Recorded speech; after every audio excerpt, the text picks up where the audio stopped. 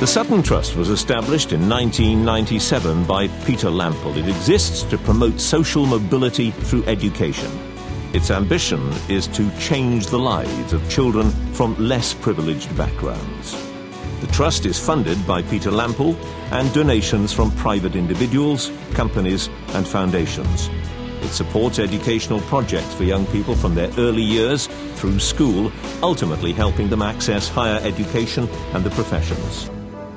Today, Daniel Riggs is an economist at the investment bank Goldman Sachs. His present career didn't always seem so apparent.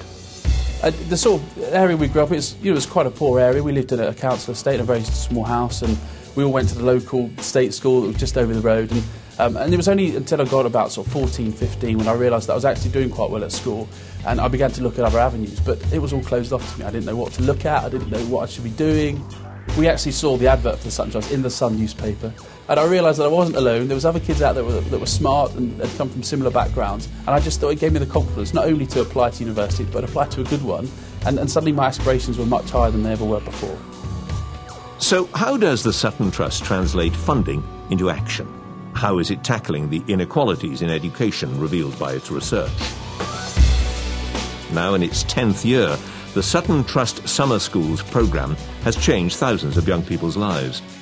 The scheme was the model for the government's own programme, and the Trust continues to work with leading universities to widen access. For many students drawn from families with little or no experience of higher education, it's the start of realising a new world of possibility.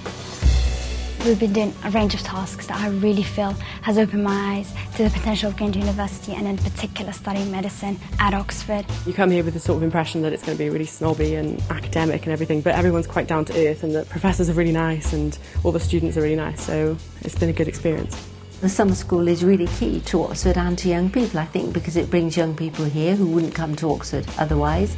It takes the mystery out of the place, and I think it makes them realise their real potential for applying. And when they do apply, they have a very good chance of getting in, so the summer school does work.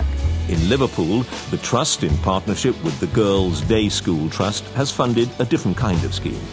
The Open Access programme enables girls of all backgrounds to study at a high-performing independent school on the basis of merit alone.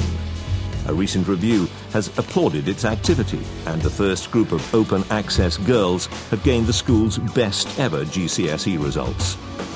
I wouldn't have been able to send my daughter to Belvedere if it wasn't for the Open Access scheme. It's given her opportunities that she wouldn't have had anywhere else. The Open Access scheme has made a difference to me because it's allowed me to reach my full potential and think about higher education courses.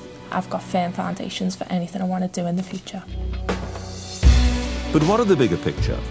What are the chances for other bright children from non-privileged homes? The Trust commissions research that challenges and changes education policy. We had a very fruitful collaboration when we did research jointly with the Sutton Trust. Social mobility has declined in Britain in the recent past, and one of the big drivers of that fall in mobility has been a big increase in educational inequalities. If you look back over time and try and identify the word social mobility being referred to in the political press, it's a very recent phenomenon. I think the research that we did with the Sutton Trust actually kick-started that and put it very high in the public profile. In 2005, a report commissioned by the Trust revealed a disturbing fact.